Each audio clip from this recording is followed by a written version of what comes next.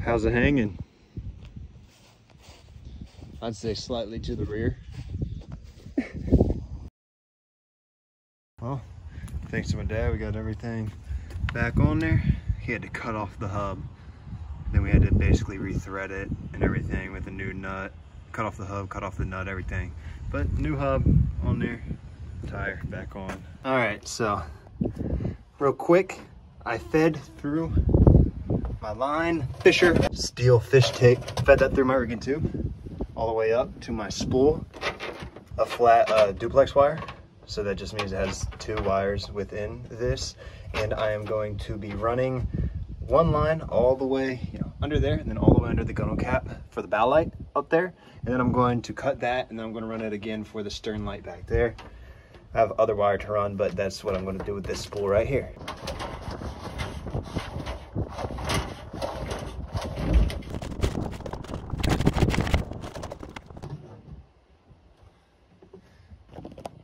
And I made it through.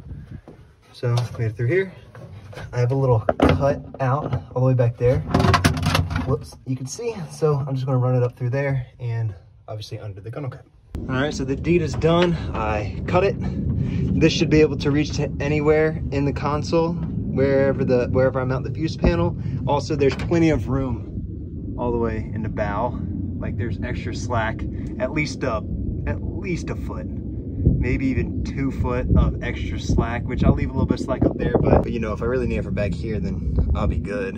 And I just need to figure out a way to secure this so it doesn't go back in there. And as you can see, it's coming up through there, and you may be wondering where in the world is the wire? Well, shout out to previous owner who I bought it from, who was planning on rebuilding it. I can't see what y'all are seeing, but y'all can probably see the PVC up there, right? Somewhere. There's one PVC there. There's another PVC, I think, somewhere around here. And then we have some PVC right here that I completely missed. Crap, I didn't even realize. What I gotta figure out is the proper amps for the proper gauge wire. This is actually kind of a fun process. I've been running some wire, as y'all know. But I ran a little bit more wire. I have the main power, that is a 10 gauge wire by Anchor, so all tinned copper, marine grade and whatnot. So is the duplex, but this will run to the terminal switch, my master switch that's back there, that will come off and power the fuse panel. And then I'll also have on the same output, this output right here will also have we'll have it stacked on, so that one going to the fuse panel and another one going to the motor. But obviously that's going to be, I think, like 2 gauge or something, give or take, probably 2 gauge. And that'll be right on there with a crank battery in input 1 and a dual purpose battery, so crank and deep cycle in input 2. So I'm also trying to figure out if I want to put my dual purpose under my console, because I don't think 2 will fit in those boxes. So that's probably what I have to do. I'll just have to get a big 2 gauge wire to go from the console all the way to this kill switch, or this master switch selector. That'll be in the rear box where all that wiring is, right back there. All right, so this is what I'm thinking. I just cut this wire with the end on it, because this will be hooked up here, and I need to put one of these ends on it to hook it up to, I have this 30 amp breaker. It's 10 gauge wire, so 30 amp ignition protected waterproof breaker, just in case. I don't know, that's what they said to do. So, and by they, just like in my research. So if that helps protect things, I'm gonna add that in, and I'll probably put this right around here, right? I think that would be a good spot for it, right under there. I'm not like drilling into the hull or anything like that, so good spot right there under the seat. And then this will be right next to it, like so. I think I'll be happy with that.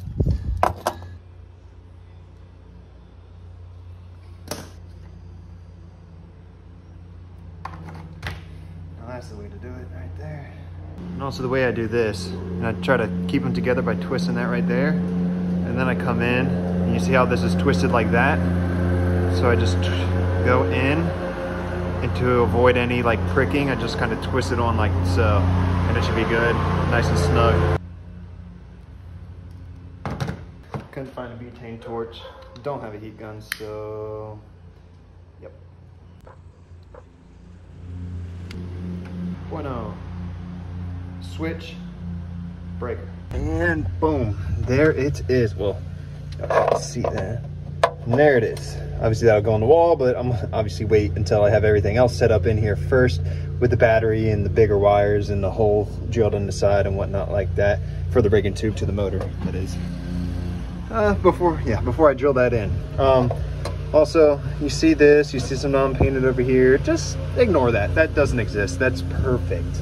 And would you look at that? So we have our power to the fuse panel.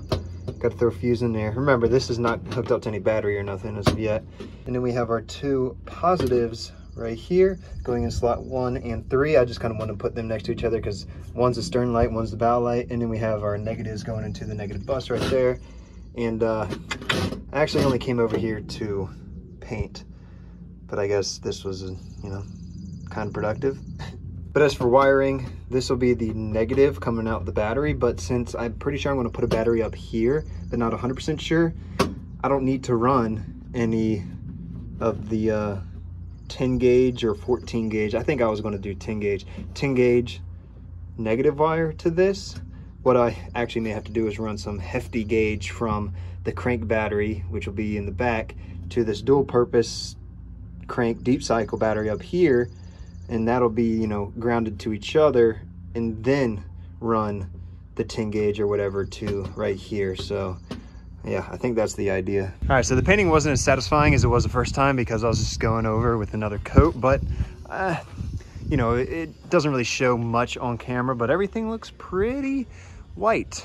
You know, this is kind of like that off-white, which I admit if I would have done that, it would have been a lot less bright inside that boat.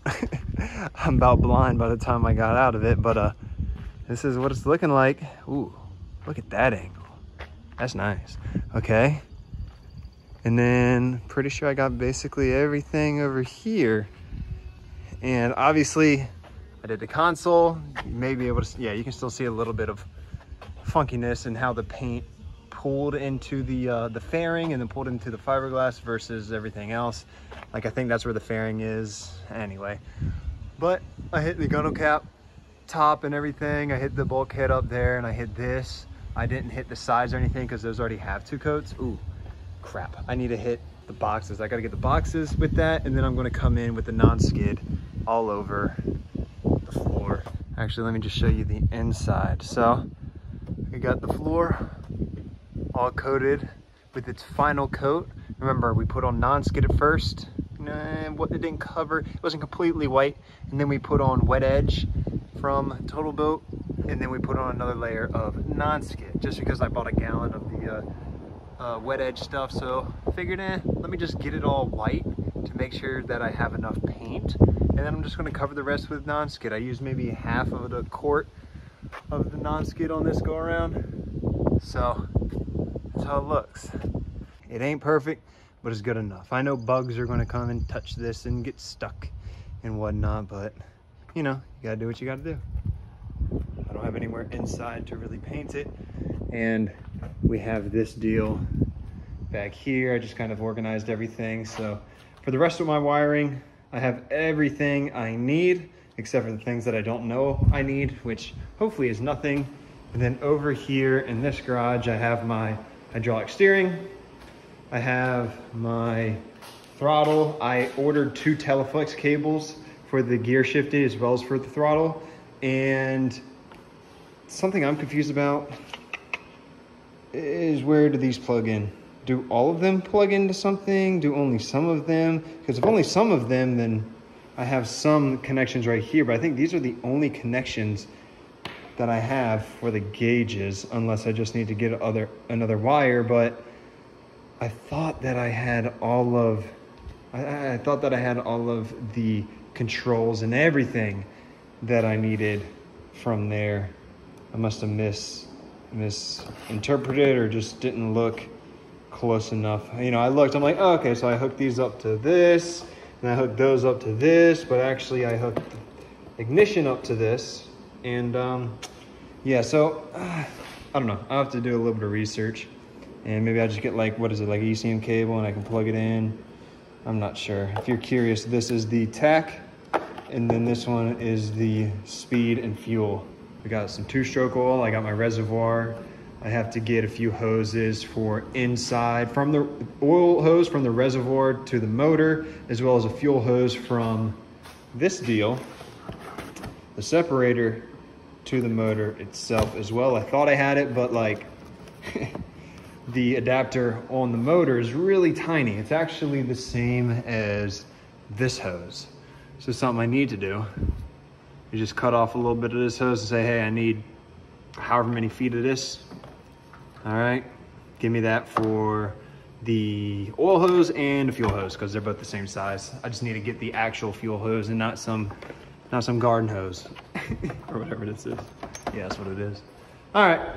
Again, I never know how I'm going to organize these videos, but if that's it for this video, I hope y'all enjoyed it. I will see y'all next week. If not, and I'll see y'all in a second when